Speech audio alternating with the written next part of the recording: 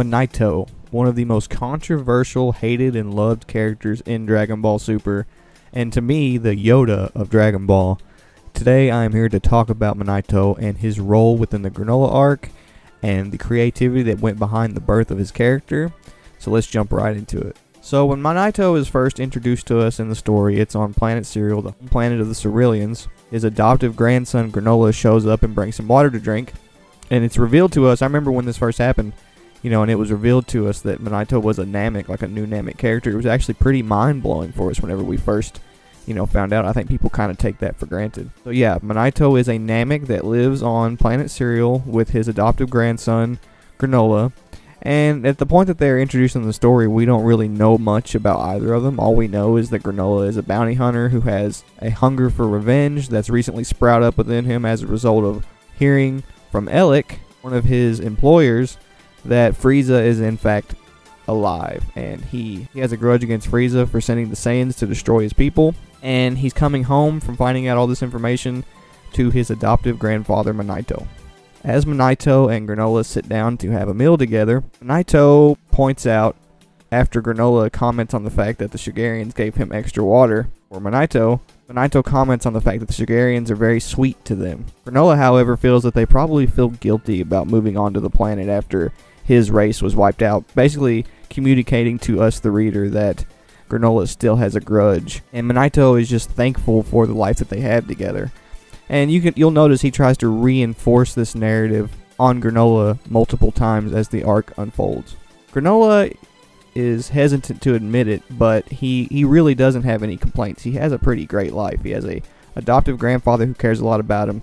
His planet is populated by people who are very good to him, and that's something that the arc really tries to draw attention to here. So Monaito asks Granola if he's got any more jobs lined up. Well, he's got some time off because he's just found out that Frieza has come back to life. Monaito is shocked to hear this, and Granola realizes that must be why a lot of these criminals are laying low, which is why he has a shortage of labor. Monaito is very privy to basically assume that Elec will more than likely put a bounty on Frieza's head. So Monaito has already got the idea in his head that Granola more than likely will end up going out after Frieza, whether it be his own will or Elec's. Granola is aware, though, that heaters aren't exactly in a hurry to take on Frieza. Monaito basically is like, don't even try it. Frieza is way more powerful than you. He's way more advanced than you. And Granola tells his grandfather that he may need to rely on that. And the word that is highlighted because it's revealed to us within the story that Granola is talking about none other than a Dragon Ball. The decorative item that the Dragon Ball is sitting on is very reminiscent of Grandpa Gohan's room, where Goku grew up and also had an adoptive grandfather. So here we start to see a connection between Goku and Granola. We start to see that there is a commonality between the way they've grown up. But not just Goku and Granola, Vegeta and Granola as well, because Vegeta, much like Granola, is a victim of Frieza. So this character is a combination of Goku and Vegeta in a lot of ways in terms of his overall story, which makes him an interesting character. And that's something that they do multiple times in this arc. All of these characters are derivatives of other characters, which that's normally the case. Dragon Ball is infamous for doing that anyway, but in this case they do it in a very creative way that actually serves the plot very well.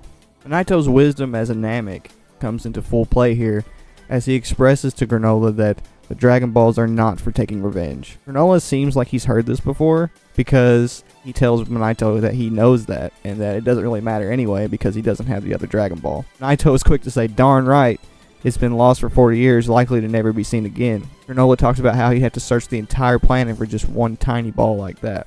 Monaito goes on to state that the Dragon Balls began as a part of a ritual to celebrate brave Namekian warriors, which makes sense because only a brave Namekian warrior who solves problems with their own power can pass the test of the Dragon Balls, but we'll get to that a little bit more soon. Monaito states that the Dragon Balls are not meant to fulfill any wish, and that also suggests that whatever wish these brave, noble Namekian warriors made suits the correct narrative as to what wishes are supposed to be made on the Dragon Balls, and that is a very important detail here that I think a lot of people overlook. And we get this transition to Namek where we are given a lesson about the Dragon Balls. So essentially we learn here that the Dragon Balls are different sizes, different number. It all depends on what the Namek decides to do with the material they need to create Dragon Balls. Originally, the wishes were meant as rewards for bold warriors who sought out the Dragon Balls in times of great suffering, which suggests that the overall purpose of the Dragon Balls is to maintain the overall well-being of planet Namek, or whatever planet, meant to ensure its survival, right? That's a very important detail for this arc. A lot of people read these rules and they kind of glance over what they actually mean. And what we're actually being told here is the Dragon Balls are actually used as a means of survival. They're actually used, and the trials that they put you through are a test to see whether or not you really are a noble, brave warrior who is worthy of using the Dragon Balls to ensure the survival of your planet and everyone that you care about.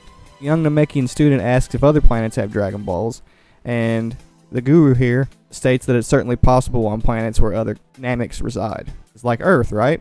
And this is the same Namek that was rescued by Vegeta, I'm pretty sure, which makes this pretty cool. So another student asks if there are Nameks on other planets. The guru goes on to state that most likely, but they don't know for sure. And then they go on to state that they moved to this universe from another realm, which was another jarring and shocking revelation whenever we heard about it the first time. The guru goes on to state that he's heard that some have settled far from planet Namek. In my opinion, and this is just a theory, but in my opinion, I think that the Nameks actually come between the space between worlds, because it would make a lot of sense as to why they can inhabit so many places.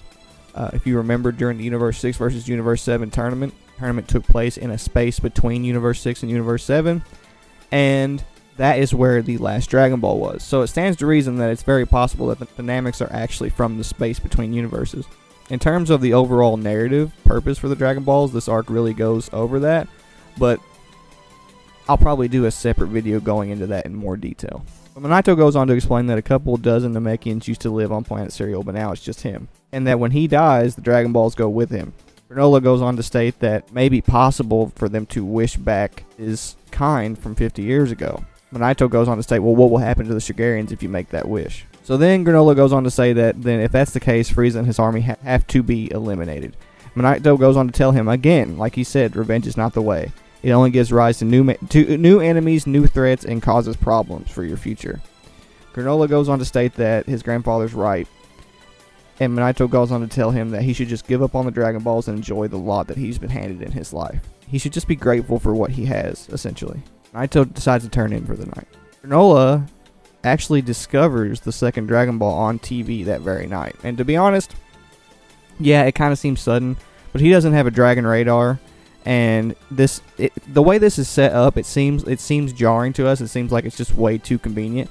But you have to understand that Dragon Ball's been sitting there ever since Granola was a child, and they've obviously had multiple conversations about the Dragon Balls.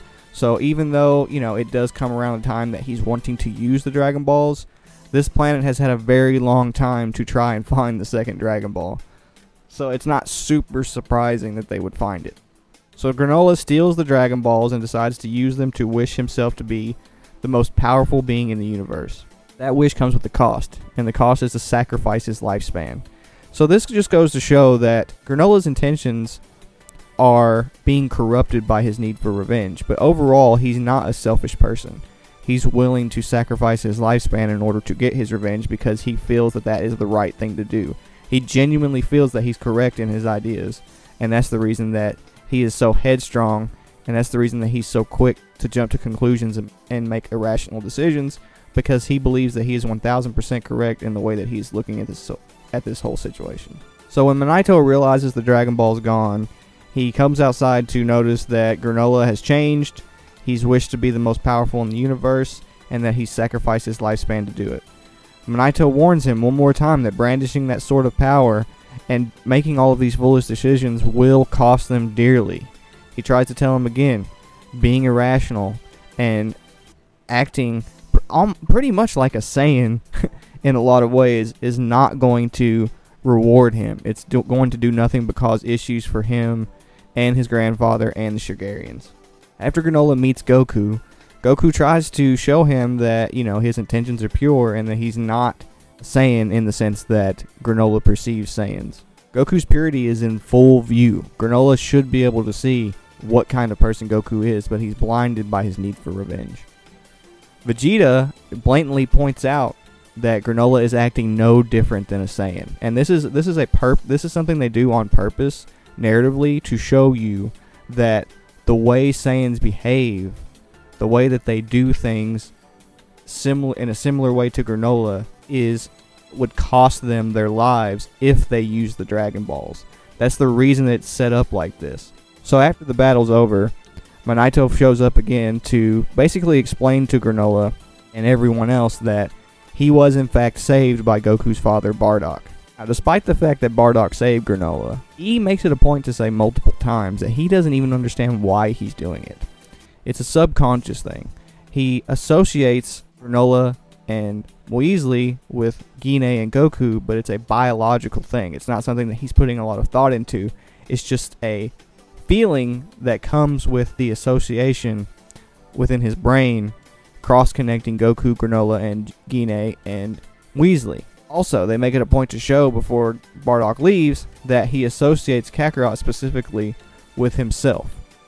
So there is a lot of veiled selfishness in Bardock's actions.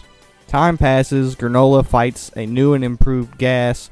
We get a lot of revelations in the story, and Granola is encouraged by Vegeta after some significant failure against Gas that he should use his own strength to solve his problems, and if he really wants to get his revenge, he needs to do it by using his own power. Unfortunately, this is bad advice on Vegeta's part, because this ends up going into the fight with the intentions of revenge is the reason that Granola almost loses his sight and almost gets killed by Gas. He basically pulls a Vegeta, and that costs him dearly. He has a near-death experience as a result of the effect that Vegeta had on his personality. Later on, Goku tries to express to Gas specifically, because Gas is also a representation of this idea of revenge, that he shouldn't listen to his brother and he should do what he wants. But Gas makes it clear that he respects his brother and his will is absolute, and that the reason he wants to work for his brother is because his brother also serves his best interest. So his brother serves as a means of ensuring that he achieves his revenge. When we cut to the Bardock flashback, we see that Bardock, although he does want to protect Granola and Monaito, his real intentions are made clear. He just wants to defeat Gas for his own pride as a Saiyan. He beats down an enemy when he wants to, and nobody tells him what to do. He does things because he wants to do them, and the story makes it a point to really hammer this point home, because a lot of Bardock's selfish actions are veiled in selflessness. It's sort of an illusion, so to speak. We're supposed to perceive what Bardock's doing as sort of selfless and heroic, but deep down he's actually a very, very, very selfish person. And Bardock openly makes the choice to stay and fight Gas, not for any other reason other than to survive the battle and defeat Gas, because that's what he wants. Bardock pays a huge price for this action, however, because just like Monaito warned Granola, Bardock brandishes a sort of power in front of Elec and company that would eventually be his doom, and not just his doom, but his entire planet's. Because as Bardock defeats Gas, Frieza shows up. Frieza overhears the conversation between Bardock and Elec and uses that as a means of discovering his plans. He just serves an example of why Frieza should not trust the Saiyans. So this one decision that Bardock makes has a huge toll on everyone around him, and it's a selfish decision, and that's what the story is trying to portray to you, is that despite the fact that, you know, Bardock did some selfless things, he was overall a selfish person, which can have a negative effect on your life in general, but it can really have a negative effect on your life if you use the Dragon Balls, because the Dragon Balls actually put you through trials to test whether or not you are worthy of your one miracle. You get a scene very reminiscent of Goku falling from the cliff whenever he went out with Grandpa Gohan, and Monaito comes out, heals Bardock, and he survives and lives to fight another day, but he leaves his scouter behind. Eventually, Goku and Vegeta overhear the recording on the scouter, and they get a better understanding of what Saiyan pride actually is. It's really just honing in on your instinctual love for battle. That's really what Saiyan Pride is. There's not supposed to be any ideas behind it. It's not about destroying. It's all about survival. Your biological and instinctual need to survive. And that's really what the story is trying to portray here, is that Bardock was special because he was able to throw himself into battle, allow his blood to start pumping, which put his body in a position to where whenever it feels endangered, he could grow and improve as a fighter, and that's the reason he is a survivor. That's the reason he survives. The reason for this is by honing in on your instincts, you are not doing anything with any intention. So think of it as sort of a hack when you use the Dragon Balls. If you can make decisions with no intentions, even if the decision is inherently selfish due to the need to survive, even though you are making a decision to kill someone else for the betterment of yourself, you're doing it because you're honing in on your body's need to survive. When Bardock makes his wish on the Dragon Balls, he goes out of his way to reaffirm to us, the viewer, that selfish wishes can only bring about doom. And that Bardock had the right idea because his wish actually was to ensure hope for the next generation. It was to create hope for the future.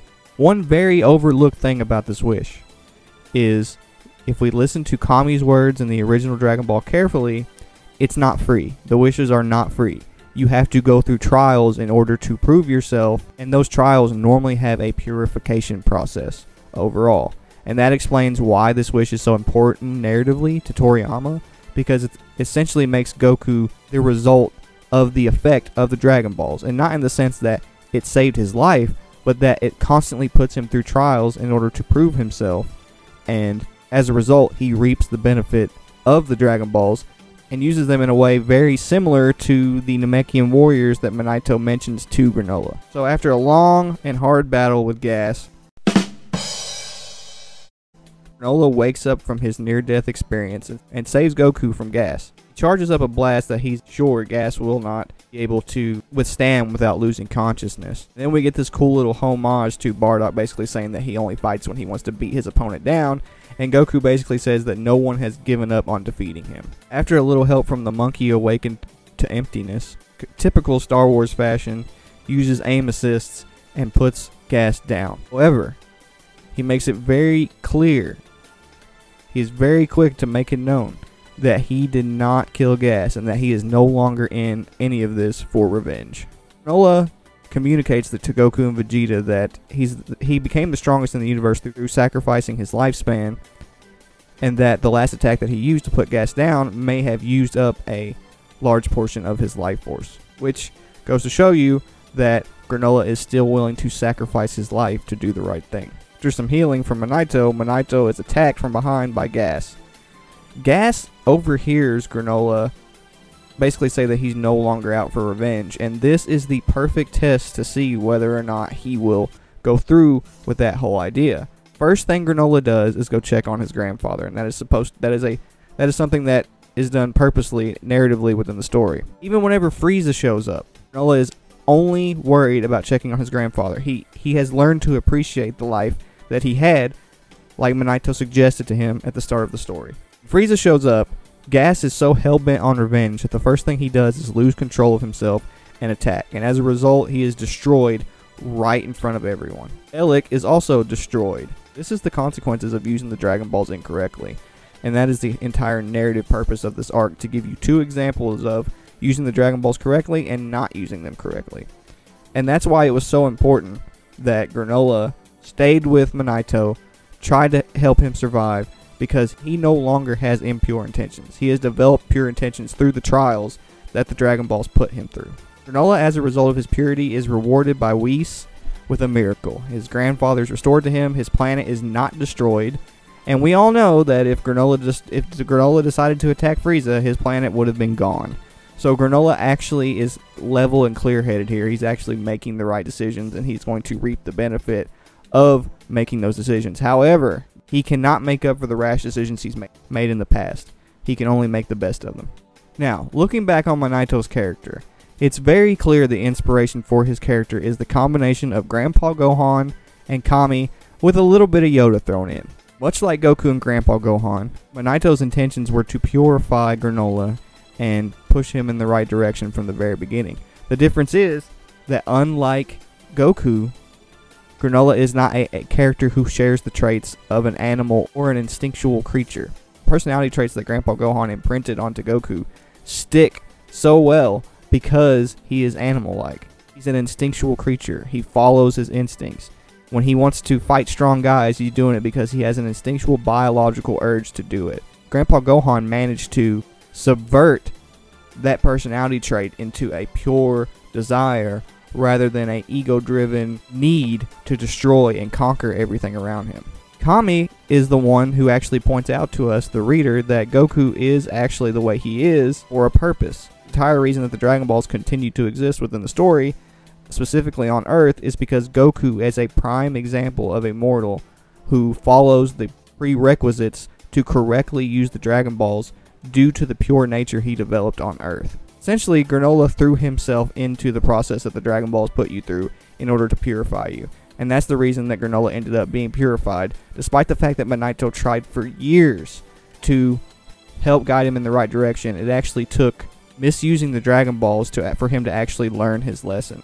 Whereas Goku, he never had to go through that. He was imprinted with the personality traits from the beginning to do what he needed to do to correctly use the Dragon Balls. And Monaito as a character is underrated in the sense that he really is a combination of Kami and Grandpa Gohan. Monaito even says at the end of the Granola arc that he doesn't believe that the planet should have Dragon Balls anymore, and that is a mirroring of what Kami said to Goku when he said that the planet should have Dragon Balls because someone like Goku existed there. It really goes to show you that the narrative purpose of the Dragon Balls, when you think about how Monaito, Grandpa Gohan, and Kami are characterized, are to either destroy or purify mortals based on their actions once they use the Dragon Balls. The Dragon Balls create trials that if they succeed and do the right thing through them, they're rewarded heavily. But if they do the wrong thing, they're destroyed. So in that sense, Monaito is a really underrated and underappreciated character. The creativity that went into creating a Namek Grandpa Gohan combination and the way that it goes to serve the overall narrative purpose of the Granola arc was a great move. So I hope you enjoyed this video. Don't forget to like, comment, and subscribe, and I will see you guys in the next one.